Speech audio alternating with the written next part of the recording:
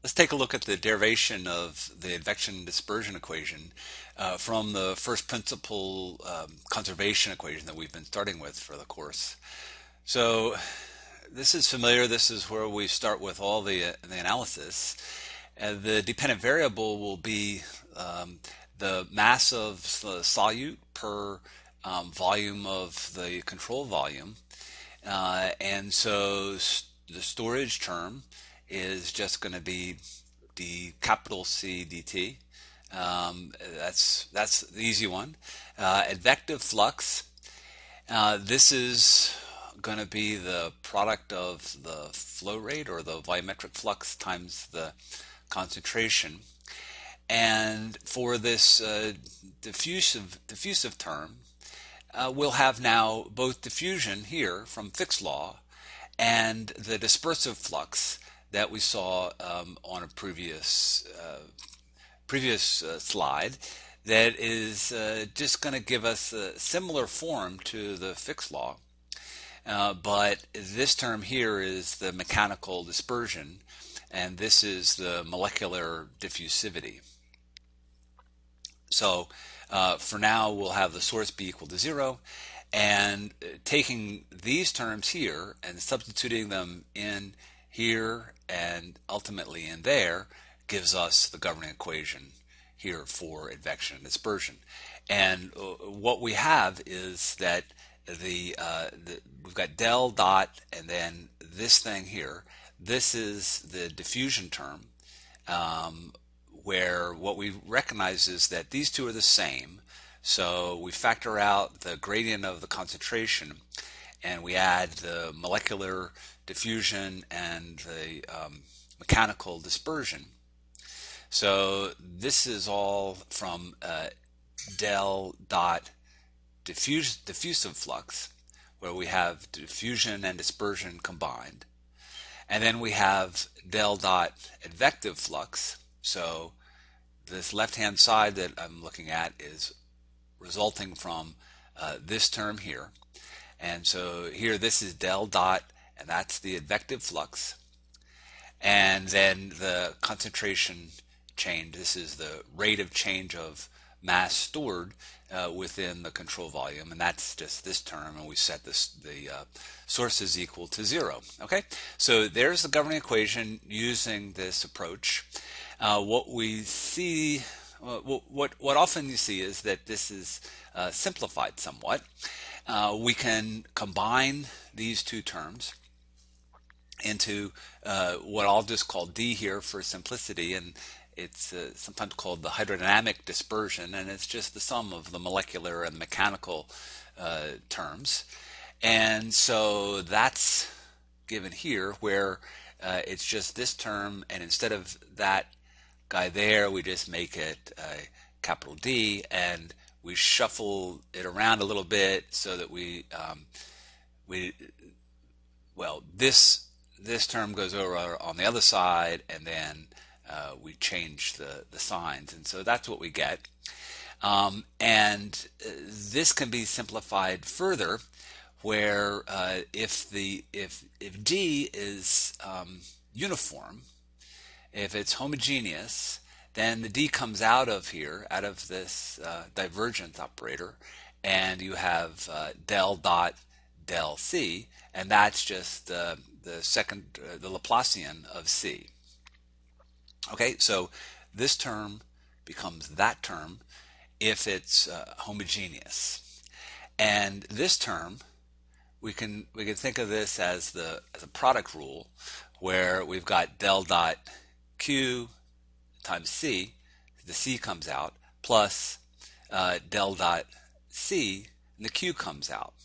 Okay, and so the term that I said first is del dot Q.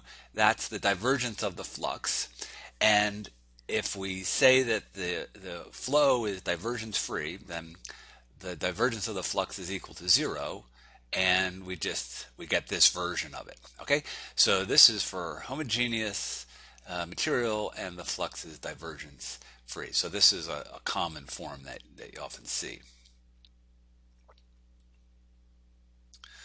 Okay, so here's the governing equation, and to solve this we need boundary conditions, and there are several kinds that we'll use. One is to specify the concentration on the boundaries, and then we can specify either the diffusive flux or the advective flux. And we can also specify a case where the flux is proportional to the gradient.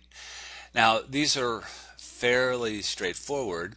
But one thing, though, that I would point out is this case here, where we specify the diffusive flux equal to 0.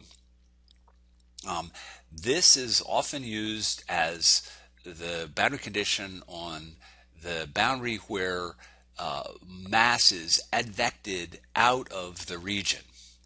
Okay, this is called an outflow boundary condition in COMSOL, and the condition that's used is that the diffusive flux is equal to 0. The advective flux is not going to be equal to 0, not necessarily anyway, and so that's a way to let the mass come out of the region by advection. Okay, so keep that in mind. If there's no mass at all, well, or no mass being advected, then you can use this condition, or you can also say that there's the total flux is equal to 0. So what we've got here, though, is this is a governing equation, and in order to solve this, we need to know what Q is. And recall, we've solved for Q before, and in order to do that, we had a governing equation that was the conservation of mass of the water, and a conservation of momentum in the flow. So two other conservation equations that we solved to get Q, and then we've got this one that we solved to get the concentrations. Okay. So we have to keep that in mind, and for many of these problems, at least the simple ones, we'll solve the flow problem, and so we'll know what this is ahead of time, and we'll use that flow in this analysis. Okay, so we'll assume that's known and that it doesn't change. That makes our life simple. Kind of solve it in steps. This we can think of as a one-way coupling, where we solve the Q. It may be a steady Q, steady volumetric flow rate, or it may vary with time.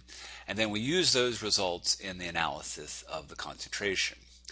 So that's the simplest. Well, I guess the simplest is that Q is constant.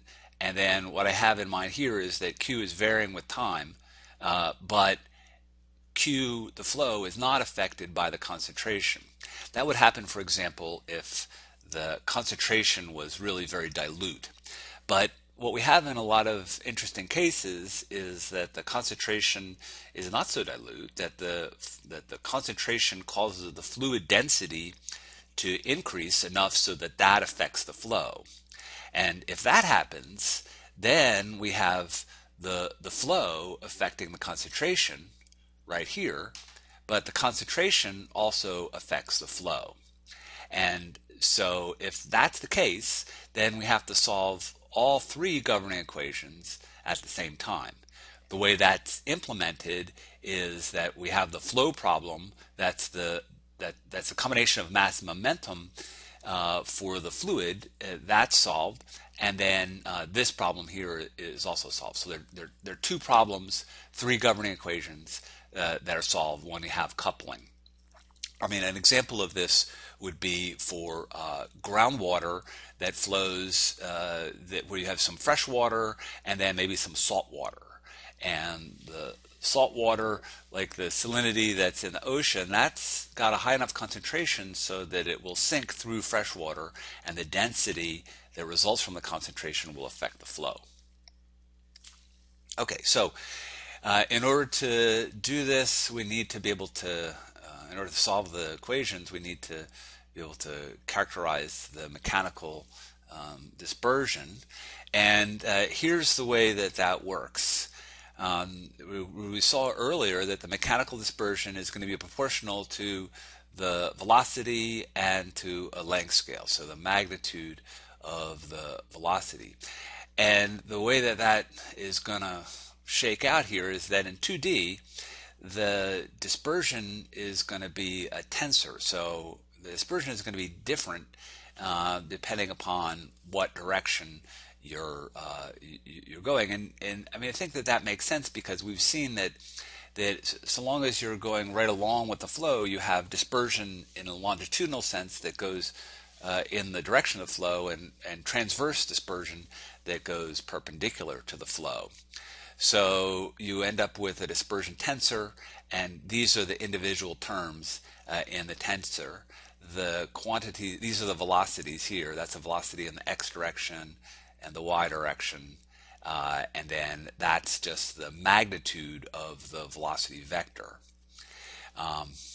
And so the new parameter that's introduced here is this alpha L and alpha T, and they are given here. Alpha L is the longitudinal dispersivity. It has units of length, and transverse dispersivity, it also has units of length. So we saw that the mechanical dispersion, it's going to be proportional to the velocity and this characteristic length. And so for porous media, that characteristic length is this dispersivity term. So it shows up right there.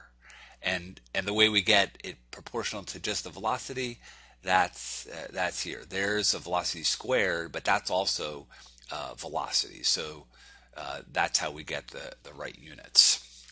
Okay, so this is the dispersion tensor in 2D, and we can implement that to do the analysis. It's implemented in the COMSOL analysis that we'll be using. So what I want to do is show you a simplified version of this where we have a plume just in 1D flow. So here's the flow, and we put a constant head here, a constant head here, and we cause the flow to just move in this direction. And right there's a little circular region that is held at a higher concentration. The flow goes through that and picks up the concentration, and then it forms this plume, and you can see the effect of dispersion as this plume spreads. So we want to take a look at how the governing equations are set up for this fairly simplified case.